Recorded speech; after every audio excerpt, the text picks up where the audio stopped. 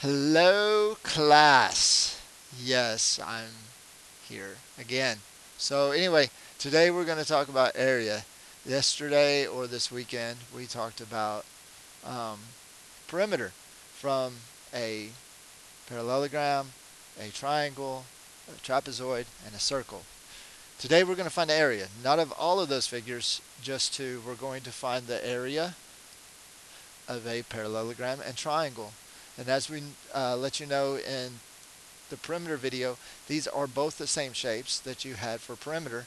So you can use these same shapes, just add on to your description when we start working the area.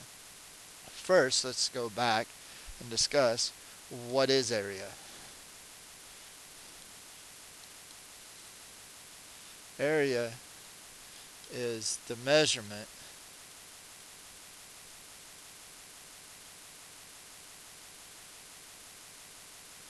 in square units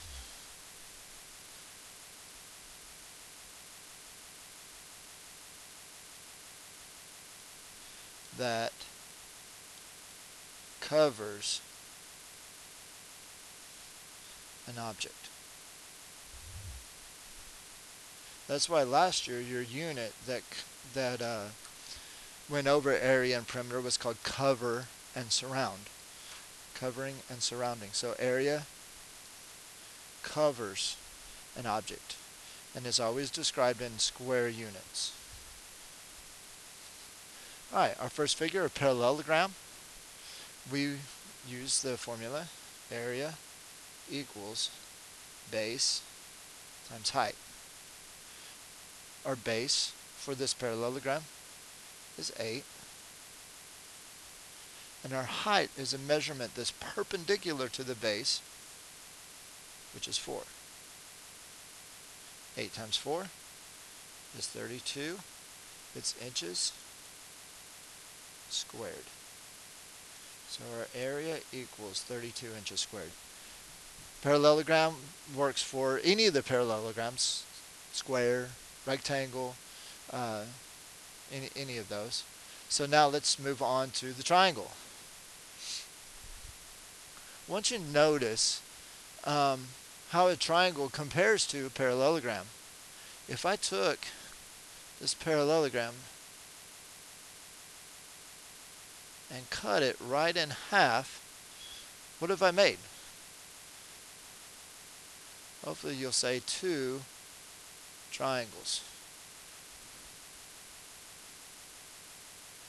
As you remember from 6th grade, that's how we came up with, or how the formula is area equals 1/2 base times height. Because it's the same as the parallelogram, it's only half of it, so it's the same formula, just half of it. So let's start plugging in our values here.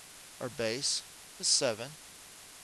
Our height is 2 because it's the line that's perpendicular to the base, meets the base at a right angle. Now, since this is multiplication, I can use commutative property on it. Instead of trying to multiply 1/2 of 7, I can do something a little bit easier. Multiply 7 times 2 first, which is 14. Then do 1/2 of 14, which is 7 centimeters squared. That is our area for that triangle. Make sure you have these notes nice and neat in your C notes. If you want, you can make a new page, or if you want to just add it onto your perimeter notes from yesterday, that is quite fine. Thank you. Goodbye. Oh, wait. The code word is watermelon. Bye.